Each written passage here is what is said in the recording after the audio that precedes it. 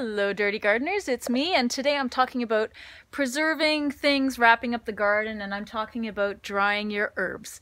So my rosemary is so fragrant and gorgeous right now, so I'm going to cut this right back down to the bottom, and I'm going to bring this in because my rosemary plants, they never seem to winter. Here in Toronto it's too cold, our winters are too harsh, so we'll say goodbye to the rosemary plant, and the basil is done for the year, so we'll just cut that back. But the rosemary, I'm going to bring it over here and I'm going to show you guys how I dry my rosemary. I'm also going to show you how to do the sage. Look at this gorgeous variegated sage that I got from TERRA this year. And there's some sage from my really old sage plant. And then over here I have my other container that did really well. I put the thyme in here this year, so I have lemon thyme and regular thyme. So we're going to cut this back too. And I'm going to take in my parsley because we've had some frost warnings and parsley will not make it through a frost. So I'll bring that in and then maybe cook with it tonight. Maybe I'll post my favorite tabbouleh recipe.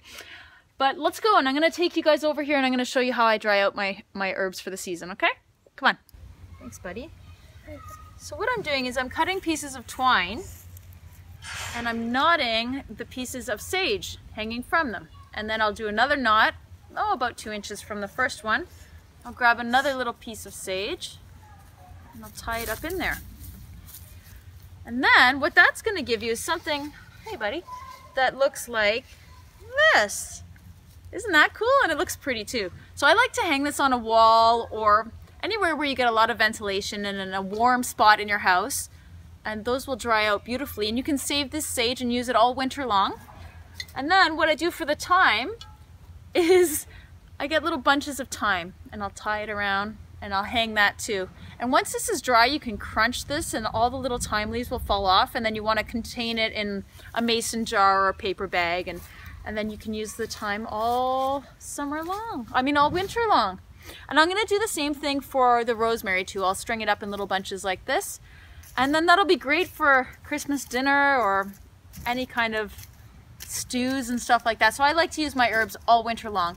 So yeah, it's getting a little cold out here, guys, so go out there and pick all your herbs and make sure you save everything up for a nice long winter. See you later. Bye.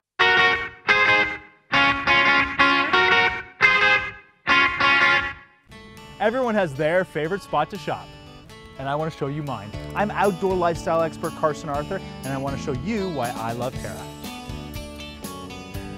And if you're a foodie, follow me.